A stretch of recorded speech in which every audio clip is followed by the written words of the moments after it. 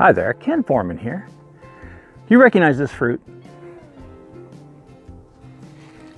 That's quite a fruit, isn't it? Sadly, it's not edible. There's a lot of stuff here. I've heard many people call these hedge apples. I've even heard some people call them horse apples. I want to tell you about what these really are and how they may have gotten those names. First of all, let's clear something up. Horse apples are what comes out of the back end of a horse. I'm not sure how it gets associated with these things here, other than it starts with an H for hedge apple. Hedge apple is a little bit more appropriate. We'll talk about that in just a bit. A better name for this is Osage orange. Now, why they call this an Osage orange, I'll never know.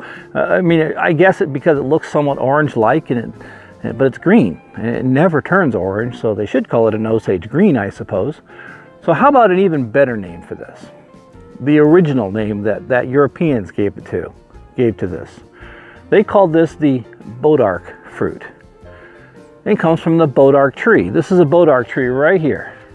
Bodark trees are found all throughout the Ozarks, and they're found throughout many parts of Arkansas, in fact. Bodarks are an important tree in history and a very important tree to the Native Americans that used to live here. An important tree to the settlers that moved into the area, the European settlers that moved here, and an important tree to wildlife too.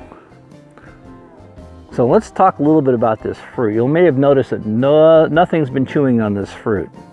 Not a lot of things will eat this. Sometimes squirrels will break into these and eat them. Sometimes white-tailed deer will knock them open and eat them if they're really desperate, if it's been a hard winter. But not a lot of things eat these. The reason they're not really edible is that they have a high latex concentration inside them. Latex, if you've ever heard of that before, it's a natural rubber, often found in rubber trees, which is the primary source for natural latex. But latex is found in lots of different things, and bodark fruit is one of them. So let's talk a little bit about this bodark tree. This is an important tree. First of all, let's get the name out of the way.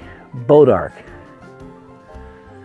B-O-I-S space D''A-R-C. Bodark, not B-O-D-A-R-C-K. B-O-I-S space D''A-R-C. Bodark. It's a French word. It's a French word that means bent wood. Well, take a look at this. The bodark tree that I'm standing underneath.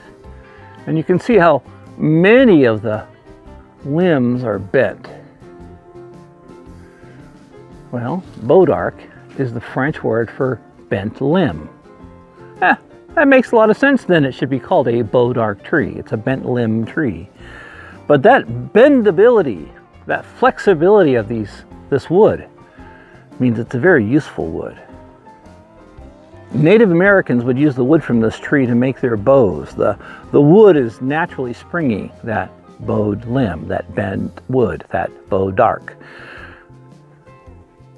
Very springy, makes really, really good bows. And in fact, bow makers today, bowyers, as they're often called, people who hand make wooden bows will use bodark wood to make their bows. Also, the natives would often use this wood for their homes. And what they would do is they would take one of the branches and they would stick it in the ground and then bend it in an arc. Stick the other end of the ground and make an arch like that. And you put a whole bunch of those arches together and cover them all up with some sort of material like a bison hide or some sort of natural material like cedar branches, and you can make a home. And it's a way to be outside of the environment. So the bodark tree provided Native Americans with their food, and it provided Native Americans with their home. And you remember the latex that's in the bodark fruit? This could be used to waterproof moccasins, other clothing, and boats too. So very useful tree to the natives. So why would they call this a hedge apple? Well, this tree was very useful to European settlers that moved into the Ozarks too. One thing that you can see behind me on some of these limbs is that this tree has thorns on it. Now, they're not big thorns, they're small thorns, but it definitely has thorns. So it was very common practice for European settlers to plant a few of these bodark saplings in their yard and then bend the limbs over and stick them in the ground, and they would continue to root up, and so they would have a hedge. And that hedge would be made with thorns, which made a pretty substantial fence. A living hedge, a living fence. And it produced fruit, the hedge apple. So, next time you're out hiking, look for bentwood trees. There's one more thing to look for on these bentwood trees, and maybe this is where the Osage orange comes from. You tell me what you think. Take a look. The wood and what's underneath the bark can sometimes take on an orange hue, like that. And like that.